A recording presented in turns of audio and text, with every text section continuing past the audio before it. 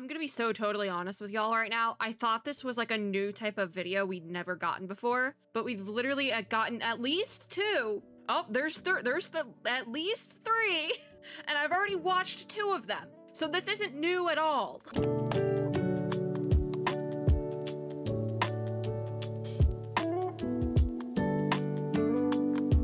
Friends and gamers, we have a really short reaction video to do. I actually wasn't gonna do this, but then I decided to do this, I guess. I usually put off watching these. And I think it's because usually we get these, like this is quite early to get one of these A Moment Among the Stars videos for Honkai Star Rail. Because I remember the Huohuo one was released, I think, closer to the actual patch date. This one for, technically it's Acheron, but also technically it's Robin. The colors, quote unquote, collaboration, that wasn't a real collaboration. It's like a haha Penacony in-world thing.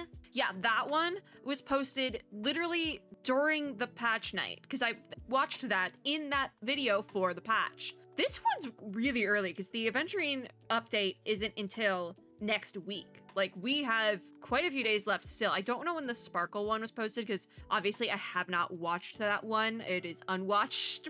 I probably should watch it. I didn't, but we're here. I wanted to watch the silly little Aventurine video. I don't think it even, okay, they don't all say, okay, no, they usually don't have a name with them. Just the Huohuo one has Huohuo because she's awkward or something. I don't know. The Aventurine one. If you hear people screaming in the background, if you hear children screaming in the background, it's because there's children screaming in the background. I can't change that. I thought they were done and I just heard someone scream again. So it looks like they're not done, but I already started recording this video, so here we are. God help me, my microphone filters. So I'm very intrigued by Aventurine, right? I've started Penacony. I haven't gotten super far in Penacony, but I've started it, which I think is progress. It's definitely progress. But I will say, before we even get into any of the details with this video, I don't know whether to call it a trailer or not. It's like a trailer to the trailer. I will say, I was getting some really heavy auto-apocalypse vibes from Aventurine, and I thought I was going insane while playing the game. And then I went on Twitter, which can either be a blessing or a curse. And this time it was a blessing because I actually was scrolling and saw other people who were getting heavy auto-apocalypse vibes from Aventurine. I'm not saying anyone is an XP of anyone else. I'm not saying that because I know that's a hot button issue. I'm not saying he's an XP of Auto. I don't think he is, because we still have the whole weird Bloodshot Void archives thing going on. There's still that. There's still that one. But I was not planning on pulling for Aventurine, and the brief moments I've seen him in Penacony so far have kind of convinced me to pull for him. So this could be very dangerous. Inherently unjust destiny with Aventurine. This is also the longest one of these we've gotten. It's over a minute long. Sure, these last 17 seconds are probably just end card, but that's more like the Huohuo one is 38 seconds. So there's that. I'm quite scared. Quite scared, because I've seen a lot of things deeper into Aventurine's lore and storyline that scare me, because I know I'm going to be hooked immediately by this man if I spend like just a little bit longer in Penacony. Like I know myself. I know who I am. Also, the description is so short considering all the descriptions and stuff for Acheron were so long. It just says, to seize fate by the throat, we have no choice but to stake everything. I'm gonna yell during this video. I can tell you that right now. I've put it off this long because I'm scared to watch it. Let's just get into it. Let's just get into it. Let's get into it. Yep, there. Oh, Sunday? Oh, this is changing. This vibe is changing. I like this paper cut art style. I've said this before. I really like this style of art. Are you an That looks familiar. Are you your sole survivor? I don't think he is. I don't think he is. But he definitely has like lore that is going to absolutely destroy me as a person. Like, look at this. He was, oh wait, you, whose name I'm forgetting. It wasn't Candace. It was something else. Ooh. What is that character? It was one of Duke Inferno's people, but I don't remember her name. I don't think it's her.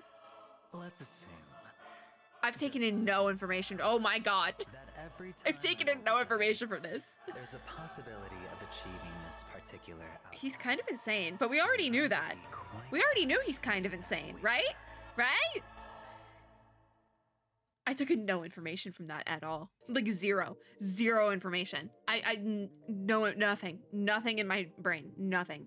I probably should have had dinner first, because maybe that would give me some brain power to go through this. Nothing, absolutely nothing. I feel like a lot of this was stuff I already knew about Aventurine's backstory, because I don't, for whatever reason, maybe inherently my brain was like, you like this character, because I just have been soaking up any information I find about Aventurine's backstory that I can. I don't, like a sponge, literally like a sponge. Do I think he's an XP for Otto? No, I will repeat that.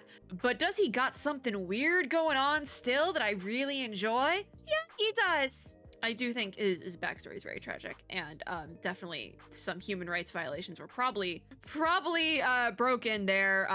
Definitely very unhinged as well. Just this like watching, like, does he have like a weird obsession with Sunday? Because he's like has all these screens of Sunday, which, you know, could be very interesting. Like maybe he's jealous of Sunday. Could be interesting. Could be an interesting bit of lore to unravel there, because Sunday on the outside has a very easy life compared to the human rights violations that Aventurine has dealt with. I say that very lightly, by the way. I know nothing for sure, and I'm also not making light of human rights violations. I just think there's definitely something going on here that was very illegal. Like, in-universe, illegal. This has to be illegal. I know he's technically a criminal because I think he burned down his village. Also, he kind of admitted to burning down his village if we open up. I think he admitted to it. Did he admit to it? Perhaps. I'm pretty sure that was what he answered. Are you your clan's sole survivor? He says perhaps. I think he kind of admits to it, like, lightheartedly, like, ha ha ha, maybe I did, maybe I didn't, ha ha ha. And so he's put in jail. Weird storyline, because then it's like him questioning himself, his younger self. A lot going on with this man. A lot going on with this man. His eyeballs, there's something with the eyeballs that scares me. I love glowing eyes as a character trope though, so like I'm also kind of hooked there. Like weird glowing eyes, sign me up. And that weird glowing eyes, he's got them. That he does. He scares me, he does. But that alone can make me pull for a character, I will say that. I think we're gonna be done. I think we're gonna be done with this video. I have no relevant information to offer about this man, but my mind has been changed. Will I continue to pull for Lordshot? Probably. Probably. Will I regret that next week? Probably. Probably. Mark my words. It'll happen. That's it though. That's it for today. Not it for today. By the time this goes up, the not Honkai anything. The Genshin special program is probably also today. Don't know when that's gonna go up, but it will go up. I don't know. That's it for this video. I will link the not trailer thing for Aventurine down below. If you like this video, make sure to give me a like down below, as well as subscribe for more, and click the little notification bell to be notified when I upload new ones. As always, I hope everyone had or is having a super lovely day wherever you are in the world. I hope your Aventurine pulls next week go swimmingly, and I'll see you all in my next video. Bye guys!